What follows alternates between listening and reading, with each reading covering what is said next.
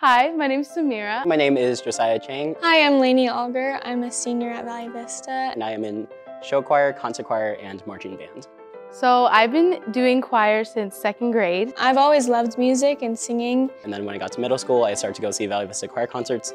And I was always in shock and just amazement and wonder and awe of everything they did. And it inspired me so much that I want to also try to inspire others. Being in choir and learning music every day, you get to learn some different things about music and how it works and the theory and the history behind it, as well as being able to express it to other people. In choir, you learn a lot about teamwork and becoming like one and having unity, both in voice and in your mindset.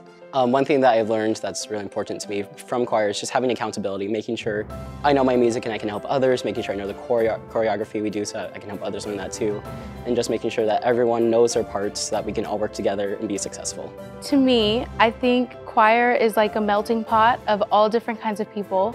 Like in our program, there's people from Stuco, from dance, from theater, from everywhere around the school. So having something to come to after the stress or anxiety of classwork or having to do stuff, you can just come in and express yourself how you feel comfortable doing. I think that the arts are important in high school because music is all around us every day.